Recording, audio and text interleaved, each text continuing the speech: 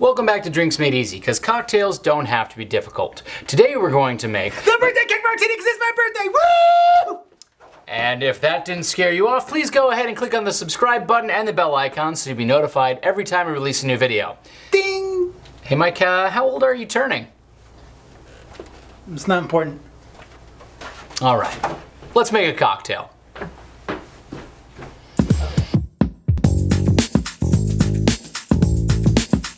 To build the Birthday Cake Martini, you'll start with 2 ounces of whipped vodka. Next, you'll add 1.5 ounces of amaretto,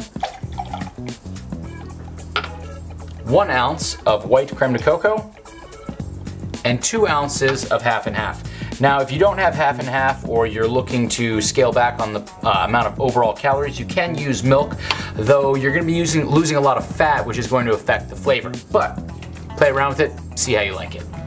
Cap that off into a shaker tin full of ice and give it a quick shake. Pour into the martini glass of your choice. A little room for a nice whipped cream top.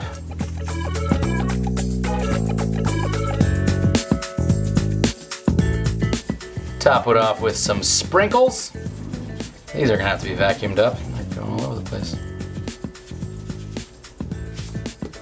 And then the whipped cream should allow for you to put a candle in the top. Now we gotta light it for Mike.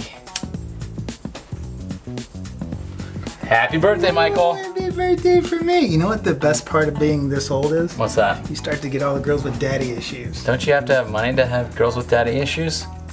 Well, okay, deadbeat daddy issues. Happy birthday to me! Woo! Cheers from Drinks Made Easy. This is really good. What does it taste like, Mike? Tastes like birthday cake! Birthday cake! Birthday cake! If you have any questions or comments, be sure to leave them below and we will get back to you as soon as possible. Cheers from Drinks Made Easy. Man, this is really good. You should have some.